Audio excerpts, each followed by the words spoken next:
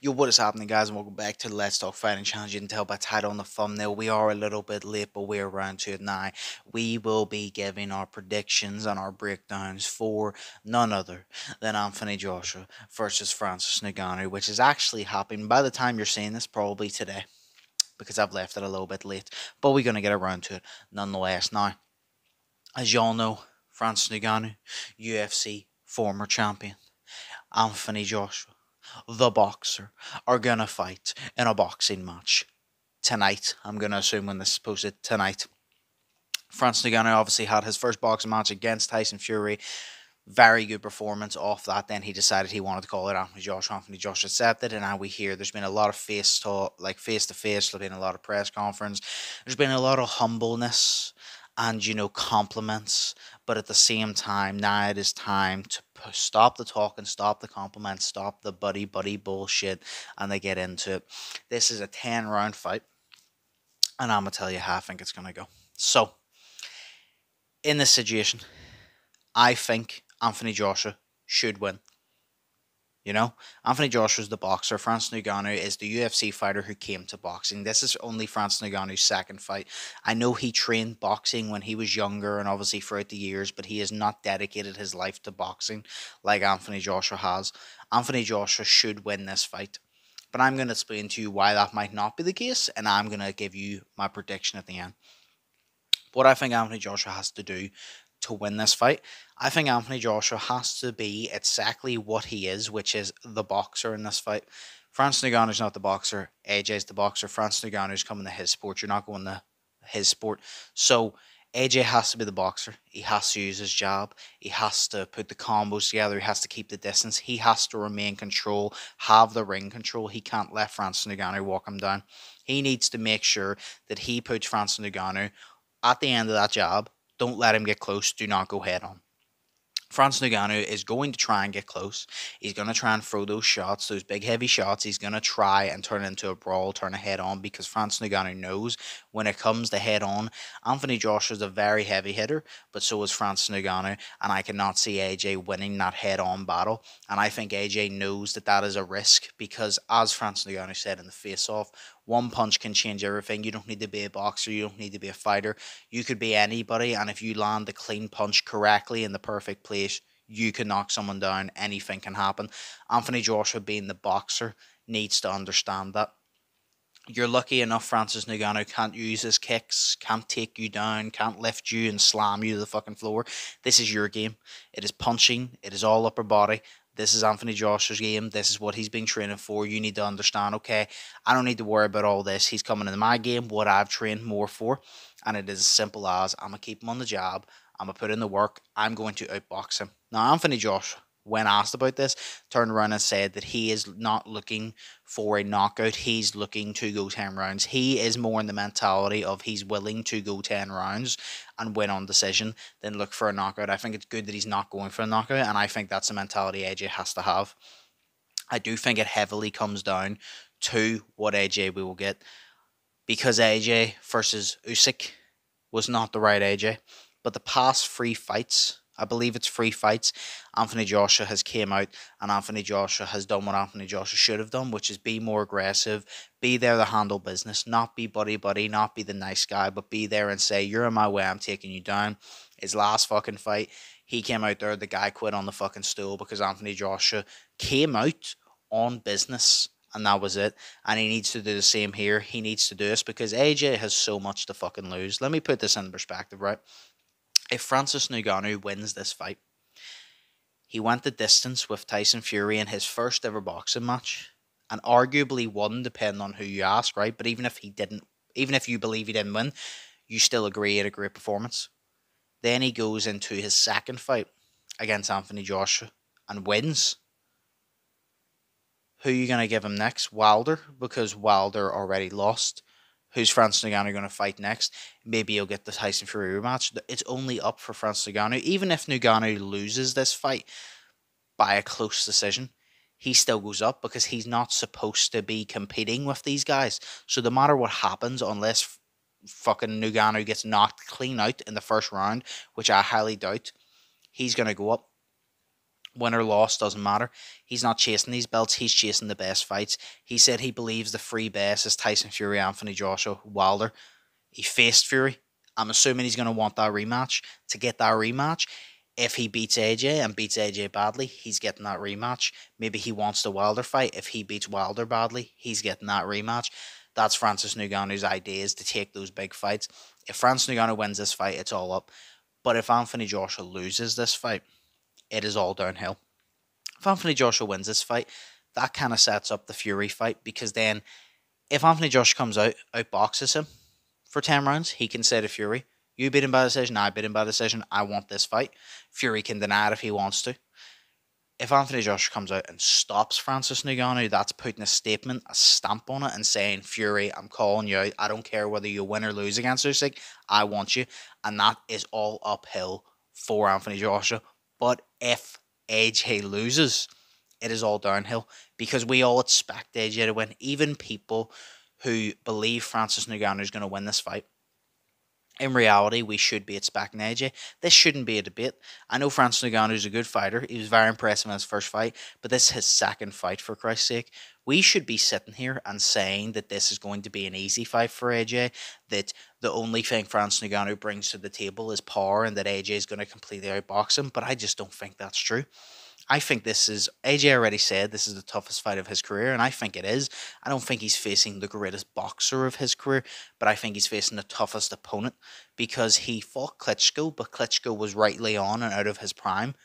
Fair enough, he still beat him. But this is Francis Ngannou, who's not here for the world title. He's just here to get in, put on the fight, and you're standing in his way of potentially a rematch of Fury or bigger money fights. Francis Ngannou knows he's limited for time, and he's not really focused on MMA anymore. He's fighting the winner of the PFL Bellator thing, but his main focus is boxing right now, which means he wants to take you out and move on. So he's not here to play fucking games. He's very calm. He's not going to look for the knockout, but he's going to bring it. And one thing AJ fans should be very scared for, because I noticed this because I watched the fight recently. The same shot that Francis Ngannou dropped Tyson Fury with is the same type of shot that Andy Ruiz dropped Anthony Joshua with. Now, I know that was years ago, and I know this is a completely different Anthony Joshua, but that does not change the fact that it was still that left hook on the temple, and Francis Ngannou knew it worked on Fury, and Fury is a better boxer than Anthony Joshua. Anthony Joshua is more of a brawler if you're comparing them. Tyson Fury is more fluent, he's more light on his feet, he's more of a boxer. AJ's going to box you, but he's going to use his power to beat you more than his combinations and his boxing ability. So he's going to be up close. He's going to use his jab, but if Francis gets close, he's going to throw that shot. And are we going to see a repeat of when Ruiz dropped AJ? Because I think if AJ gets dropped in this fight, that's when it kind of goes out the window, because every time AJ's got dropped, I don't believe AJ's ever got dropped and went on to win the fight. And every time AJ's got dropped, you can see his confidence completely drain as soon as that happens. The problem with AJ is, although I like Anthony Joshua, he doesn't have the mentality Fury had, and I think that's the biggest factor in this fight. It is a completely different fight than the Fury fight. Anthony Joshua and Francis Ngannou is honestly more of a similar matchup than Fury and Ngannou, for the simple fact of they both heavily rely on their power, and they're both going to go for those heavy shots. Even though AJ is going to focus on being more the boxer, they're both probably at some point going to go head on in this fight, and I don't think Anthony Joshua is going to win that head on unless he hurts Ngannou first. If Ngannou hurts AJ, and AJ gets a standing count, gets knocked down or anything, I think it's over for AJ, because I think his confidence will fully drop, because it happens every time. If he drops Francis, his confidence will skyrocket, and he can put the pressure on. So I think it's very important for AJ to not play Francis's game. Remember, he's coming to your sport. Make him play your game and your sport and your rules at your pace. Make him do that. You want to take him 10 rounds, take him 10 rounds. Fuck the knockout. Just prove that you can win this fight. Prove you're the better boxer. But is AJ going to do that? Are we going to get the hard-minded AJ that's going to come out there, that's going to put the pressure on, that's going to land those shots, that's going to outbox Ngannou and going to refuse to give it back?